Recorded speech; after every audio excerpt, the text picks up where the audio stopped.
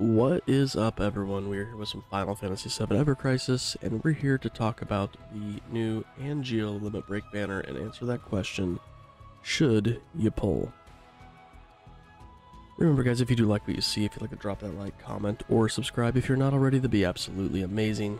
And let's get into this banner. So first off, we're going to take a look at the gear itself. The Honorable Training Garb has a very, young Auron look from Final Fantasy X. I like the chainmail underneath, the pauldron here. The ties look great. I mean, overall, the gear looks really good. I like how the colors work together. It just looks really good. I mean, it's very minimal, but put together really well. Stat-wise, we have our boost defense to all allies, so this will boost their physical and magic defense by 5%. And then Waterblade Arcanum. So overall, makes it a really good gear, because not only is it something that benefits him, it benefits the entire party, regardless of whether you're using a physical or magic makeup. Some of the other outfits we've had that have been party benefits, they've been, boost physical attack for all allies, boost magic attack for all allies, which again, if you're taking that person in with a, it's a physical one, you're bringing them in with a party of magic users, it's not going to benefit them. So this is one that's truly going to benefit everybody. Kind of similar to, was it Aerith, which was just a boost attack for all allies, so it boosted both physical and magic. So bringing him with Aerith, him having this one and Aerith having her attack one, you're going to be benefiting your entire party, regardless of the makeup. The sword. Tranquility. Now, we do have a guild battle coming soon, and you can tell that this, either the guild battle was designed around this gear, or this gear was designed around the guild battle, which came first, the chicken or the egg. But so we've got a water weapon here, again goes well with the gear. 520% physical water damage at just base 5-star, provoke 60 seconds, and then a veil for 5% of max HP to self for 40 seconds or until it runs out.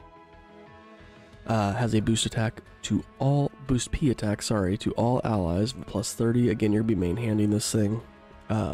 You wouldn't be putting this in your offhand for this upcoming battle, so we're gonna look at it from the perspective of main handing it. So you're getting that 18% physical attack buff to all allies, and he has the water potency of plus 15%. P attack, and then triangle sigil boost. So this is a great setup for that. If you take this up to OB6, we're at 780% physical water damage. Again, provoke for 60 seconds, that is not going to change. Veil goes to 8% for 50 seconds. The boost P attack jumps up to 40, so now you're at the plus 22% to all allies to their physical attack. And water potency has gone to plus 27, so now you're at 40%. Honestly, this is a good spot to get this to if you're going to pull for it. While getting it to OB10 is nice, this is still a very good sweet spot, as is most items. There are very few that right away you just want to push for OB10. OB6 is a great spot on this one. If you do happen to take it to OB10 though, 940%, 60-second provoke still. The veil goes up to 10% for 60 seconds. Again, assuming you're getting it to last that long, because you're also provoking yourself, so all attacks are coming to you. P attacks down up to 46, you're now at plus 25% to all allies. You're 9 points away from getting that plus 28%, which honestly, I would not waste another skill slot on that, unless you're using something like Glenn's. Maybe it was Glenn's. Unless you were in your, offhand using Glenn's, was it limit break weapon? It was a water boost too, wasn't it? Not water resist, water boost. Yeah, the stream slasher. If you were throwing something like this on here, maybe. Now, obviously, some of you may not have this weapon because maybe you didn't pull on this banner or you weren't here when this banner was here. But where I've got it right now, you know, that 13 is going to be enough to push it. You know, and give us a tiny bit at 4 to the water potency. But that would be the only way maybe I would, you know, if I would take that to OB10. Like I said, just it's one of those where there's not much you can put behind it, if not. And again, main handing it, you're gonna want to do as much damage as possible. So, but you know, you're not gonna want to be putting something behind this that's just straight boost P attack and then doesn't benefit, you know, much else for you. Like you wouldn't want to use this the fire one, or as an ice, as a supplement to this, because you're just gonna, you have a wasted slot at that point. Plus, again, you're only getting a plus 3%. You could throw that stream slasher on somebody else, and you know, as an offhand thing, it's gonna give a plus 10%. It's gonna be more beneficial in that. As we can see, as this gets further down, we start getting those diminishing returns. So honestly, whether you get this thing to OB6 or that OB10, I would say that's all the boost P attack to all allies you need on that character. Throw any other secondaries with that R ability onto a different character, just so that you're not getting too big of diminishing returns. I'd rather have that bigger jump at the beginning. Now, the other thing about the OB10 is that it does go up to water potency plus 39, so you're at that plus 55% breakpoint, 6 points away from the plus 70. So again, if I had used that stream slasher, I'm still going to be just shy. I'd be at 44. So you can see, for me, even that's not even a good idea. Even just that OB1 for the stream slasher. Like I said, getting this thing to OB6 is a really good sweet spot, especially if you don't have a ton of crystals. OB10, if you've got it, or you're a whale, you know, by all means hit that point.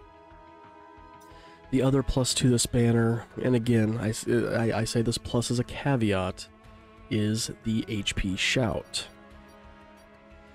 If you're somebody who utilizes Kate Sith and you don't have this, and you wanted to pull on this banner, that's an extra plus on this banner. Again, there's no guarantee you're going to get that weapon, unless you finally get enough of the Mako gems to make that happen.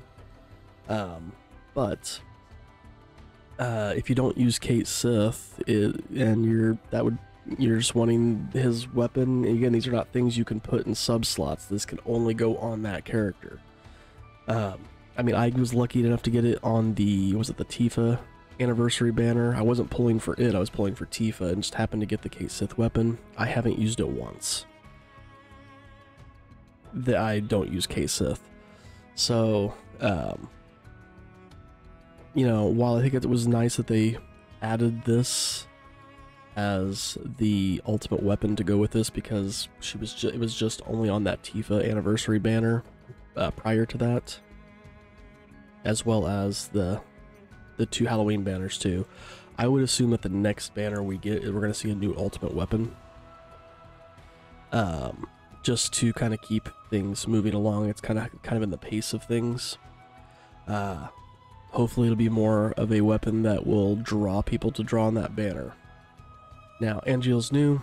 People want to have stuff for him. I get that. So let's go back to this main question of should you pull on this banner? So one of the things to note about this banner is the fact that there is a even higher boosted normal amount to the Tranquility Blade. It's a 1.5% chance if you pull a 5-star that it's going to be the Tranquility Blade. So, and by the way, Sephiroth's Genji Blade is still a part of the pull. It's just super, super rare.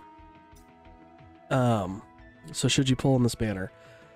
If you are somebody who is wanting to put Angeal as one of your main used characters, then and you've got at minimum enough crystals to get you through to the gear, then yeah, I would pull on this banner, just because I see this being something useful for him.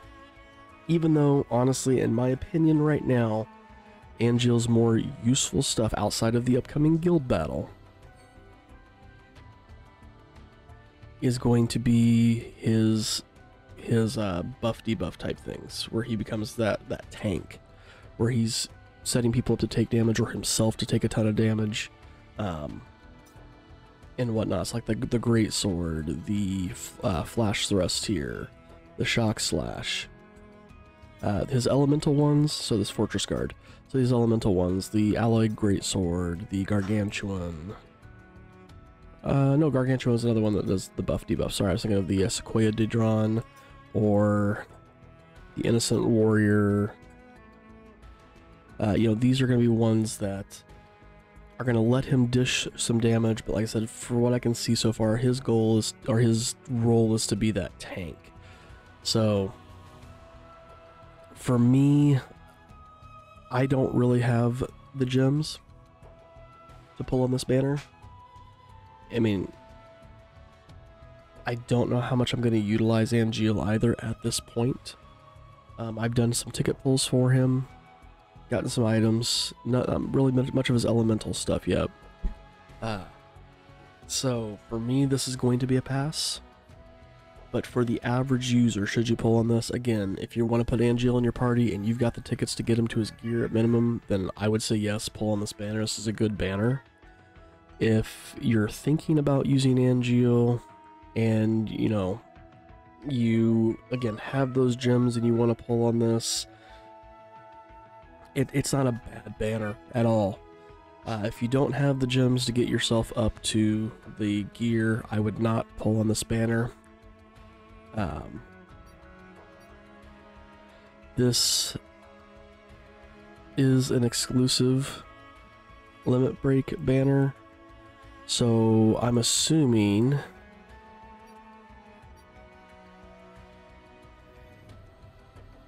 as with other limit break weapons, this one will not be available in regular draws. So this is not even one that you can get later if that is indeed the case. I'm trying to see here. Yep, it only appears in limit break draws. Okay, so this will not appear in, you cannot wishlist this in later banners unless they bring back a limit break banner that allows us to do that. I don't feel like this is exclusive enough or groundbreaking enough that this is a must-have regardless of whether you're going to use him or not. Don't get me wrong, the stats on the weapon are great, but like I said, at minimum you're going to want to take that thing to OB6. I would not go deep enough on this banner to get the weapon, or to get the weapon to OB6. I would want like just one copy of the weapon, which again is not worth pulling into this banner for me. So, should you pull? Again, not a bad banner. If you're wanting to use Angeal, absolutely pull. If you're not going to be using Angeal, do not pull on this banner. But again, if you're going to pull to, at minimum, pull to get the gear. And then decide if you need to go further than that. But that's kind of my thoughts on this banner, guys. So I'm going to call that here. Thanks for watching. Again, if you do like what you see, if you'd like to drop that like, comment, or subscribe if you're not already, that'd be absolutely amazing. Thanks again for watching, and we'll see you in the next one.